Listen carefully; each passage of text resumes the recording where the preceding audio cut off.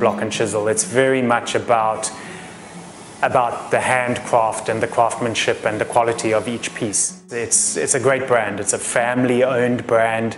It's very still family-orientated. Everybody's involved. So it's very different from the way things work, and it's very unique. You know, each piece of wood is individually selected. So when we talk about making a table, you know, each of the elements the wood will be specifically selected by the craftsman. We do those sort of elements that make it unique to our style. So it's that sort of thing that makes Block and Chisel different and why we have an identity within the market.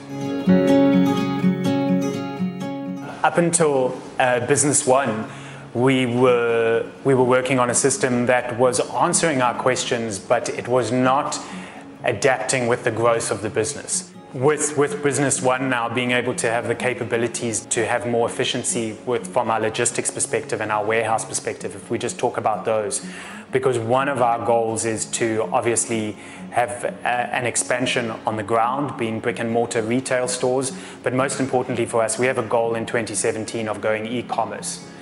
And with e-commerce comes a lot of challenges. From a logistical perspective, being able to get those orders out once somebody's bought something online, as well as managing any orders that are coming through. And what we can see already and what was put in place with Business One is the ability to do that. So it's already there within our system.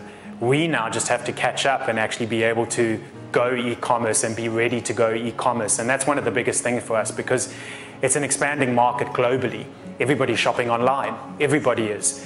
And we're seeing it in South Africa. It's a slow progression, but it's one of our biggest goals is to eventually go completely e-commerce.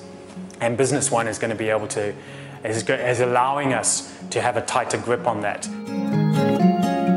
What's great about the Cape Town Blue Key team and the Johannesburg, but we worked more individually with the Cape Town team, is that they feel like a family. So we could connect on that level. It wasn't too corporate for us because we, of course, you know, being the way we work, like I said earlier, we're not a corporate mindset.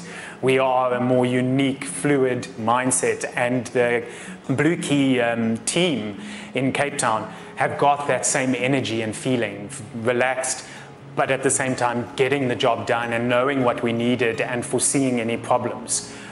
Block and Chisel turns 30 years next year that the brand has been going, and we'd like to see another 30 years of the brand progressing and growing.